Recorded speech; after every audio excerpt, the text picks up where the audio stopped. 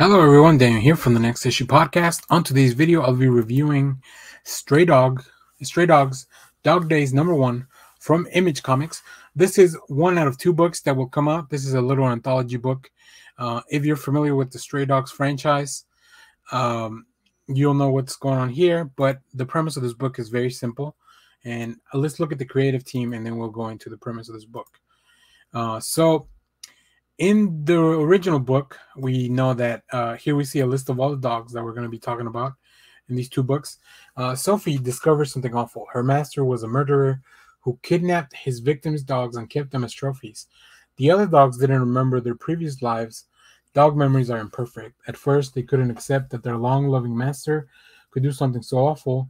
Some didn't believe until it was too late.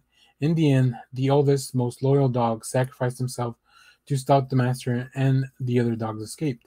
That was Sophie's stories. But every dog has a story, and here we're going to get into it.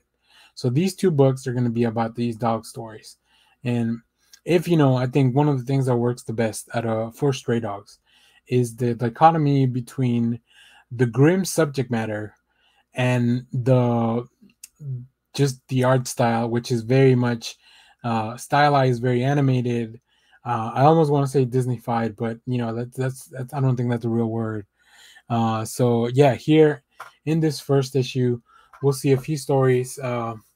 Mainly, I think we see Other Henry, we see Killer, we see who is the Gucci. So you will see a little bit of that in the preview art. So if you're not familiar with this book, first of all, I really recommend you go read Stray Dogs. It's a 5-issue series from Image. You can read the first issue for free on their website, or probably on Comixology as well. But yeah, you can go check that out. So here, this is kind of what I'm talking about. Like, there's so much tension here, specifically in these panels where the dog is just like super scared and rushing and barking, and it can't hear it. And we have these little, like, these are horror movie tropes, right? That like the unlocking of the chain, and that's how a dog would perceive it. We also have, on the contrast here, we have the way the stories are told.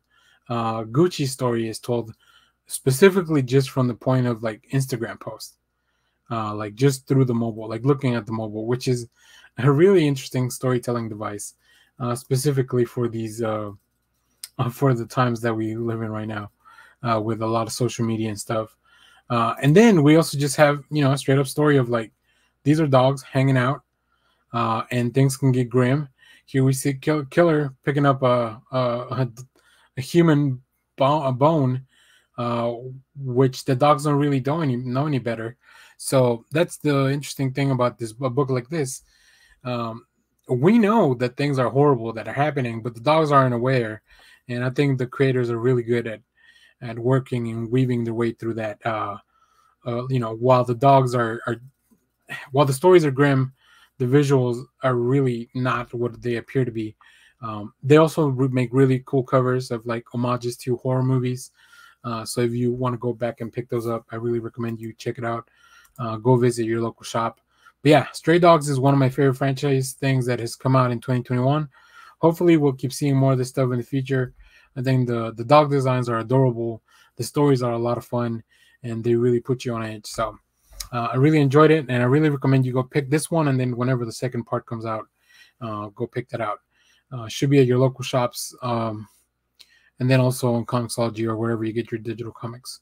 So thanks for watching, everyone. Remember to share, like, subscribe, hit the bell so you know when we go live. We are on our way to 500 subscribers to unlock our community tab. So if you're new to the channel watching this review, first of all, thanks for stopping by. We ask that you hit that subscribe button. Hit the like button, leave a comment, all that good stuff helps the channel a lot. So yeah, thanks for watching, everyone. Bye-bye.